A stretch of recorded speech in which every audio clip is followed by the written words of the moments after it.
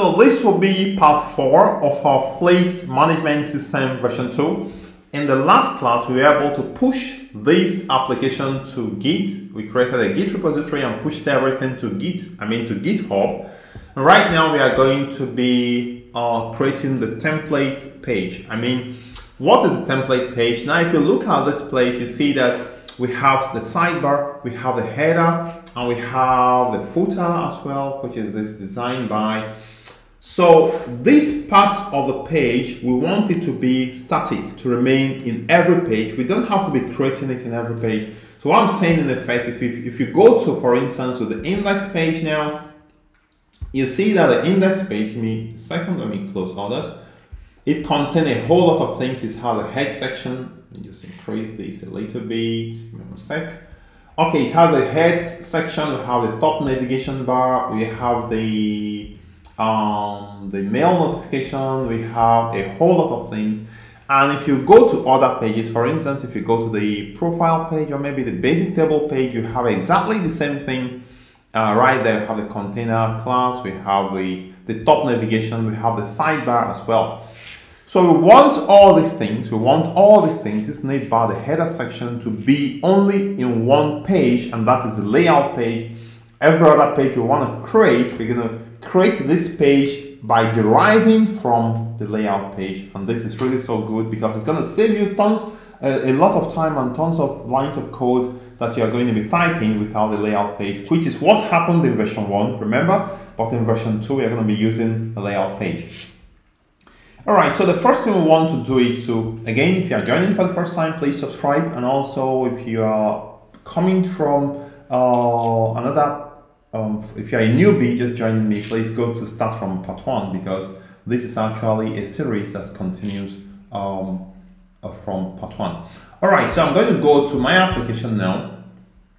And the first thing I would like to do is I'm going to create a layout page. Meanwhile, the tutorial, the step-by-step of what I'm going to be doing here is actually available. If you simply go to type layout page Kyneton, basically anything you type in Google, just add Kyneton, and you see I already have something there.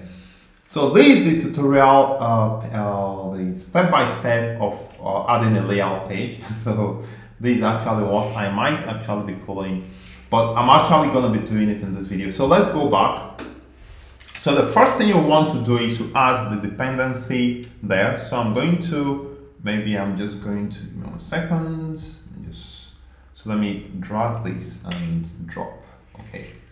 So we need to add these 2 dependencies there. So we have this ultra thymeleaf. So I'm going to copy it and go back here and go to my pom.xml and just add it somewhere in my pom.xml in the dependency section. Add it at the first item there. And I already have thymeleaf. You can see starter thymeleaf right here. So I already have thymeleaf. So this second one, which is this one, I already have. So I'm not going to add it. All right. So we need to create a layout page. All right. So the layout page we're going to create will be containing all these things. So the convention is to have a layout page that is named _layout. So let me just right click and say new. It's going to be a HTML file. I'm going to call it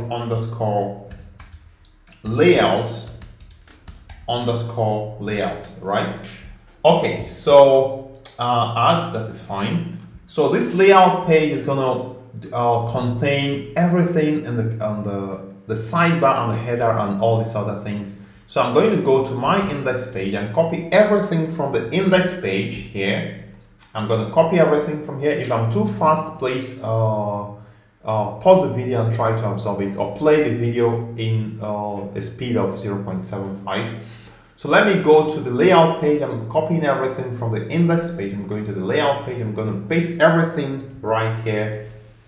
Okay. So this is our layout page right now. Okay.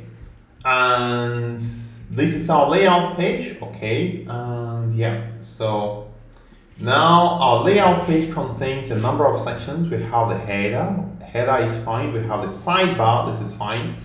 We now have the main content. We have the main content section, and we have the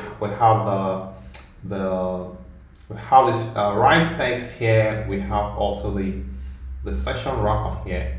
Now, this design by is a footer section, so it's going to remain. So this part is actually going to remain. So this part, which is this part here, section, I'm going to take it out, right? So this section here, which is called, give me 1 second. So this section, inside the main content, we have two parts. We have the div class write text. We have the session class wrapper. This session class wrapper represents all these things. We have these, we have these. So we have all these things that is peculiar or that is only applies to the home page. I'm going to remove it because it's just a layout page. So I'm going to take out this, okay? Okay, so now these are layout page. What I'd like us to do now, let's kind of see how this layout page looks like without anything. Just let's see how it looks like. So I'm going to come here and say underscore layouts, and I'm going to come here and say underscore layout as well. So let me just make sure I've removed all the content that is that belongs to that page. Let me just check everything is fine. Okay, so I'm going to save everything and then run it. But before I run, simply go to FleetMS, because we changed the pom.xml. Simply go to Maven and simply reload the project, and that should be fine. And go to run. So when we run it now, I want to see the layout page to make sure I remove all the content of the home page. Okay. So it started at port 8080, so I'm going to go to my browser and go to underscore layout. Alright, so we have our layout page is working perfectly well, so it's really okay. So this should be our layout page. So every other page is going to derive from this page. Everything is still working fine here, you can see, and this is okay. Okay. So we have our layout page now, empty layout page. Let's now create a page that derives from the layout page. So the first thing you want to do is in our layout page, you want to put this line that says HTML, XML layouts. You need to put it in your layout. So these are layout page. So I'm going to go up to the HTML tag. I'm going to just replace the HTML tag with HTML lang en, and then we have specify XMLNS layout is equal to this. So this has to be there, so there are no options. So the next thing we want to do is, we are done with the layout page. Let's create a page that now derives from the layout page. So I'm going to call this page index2, and it's going to derive from the layout page. So I'm going to create a new page. I'm going to call it index2. Index2 will be a page that derives from the layout page. That is fine. So I'm going to just say the title will be derived from layout. Actually, we are going to remove this title at the end of the day. So if I go back to the steps, so it says you need to specify the part of the layout page where you want the content to appear. This is done using the div tag and layout fragment. Okay. So if I go to my layout page, we have this layout page. I'm going to collapse the head, and we have the body, and we have the header, we have the aside, we have the main content. So inside the main content here, this is where I want the content to be changing. So anything I place here is what I want to be replaced. I want it to be replaced by the content pages. So what we are saying is, I'm going to simply copy this code snippet that says layout, div layout fragment is equal to content. So I'm going to put it right here. So everything that is inside here is going to be replaced by the content pages, okay? So this is our layout page, and this is only part that is going to be changing. So if I go back to my layout page, so where it's going to be changing will be inside here. And inside here, this empty space here is what I told you is just this tiny bit of code represents that empty space. So anything we place here is going to be changing, and what is here is actually going to be replaced by the content pages. So let's see how it works. We have an index 2 here. This index 2 page now will be our content page. Now the index 2 does not use a layout page. So let's see.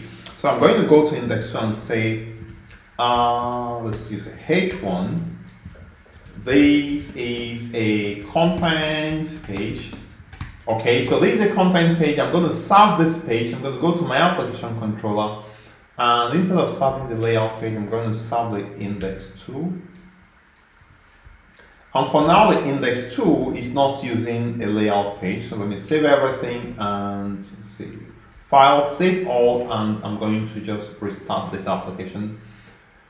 So for now, I'm going to show you that index 2 does not use a layout page, and then I'm going to make this index 2 use a layout page. So let's go to index 2, and you can see this is a content page now, and now I'm going to make this page use a layout page. Okay, I'm not going to write anything in there. I'm simply going to make it use the layout page.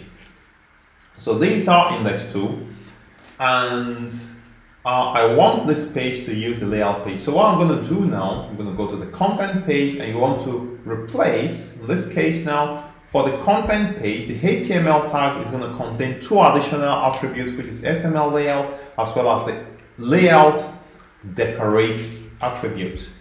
So for the content page, you're going to just use this as the HTML tag of the content page.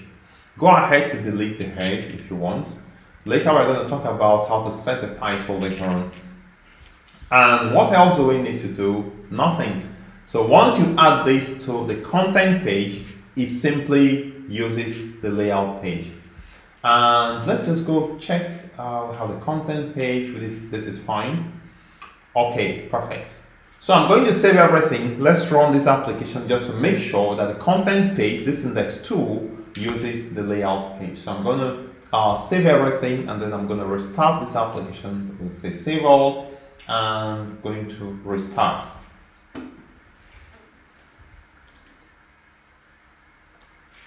Alright, so I'm going to go back to index 2. I'm going to refresh it now, and you can see that it uses the layout page. Okay.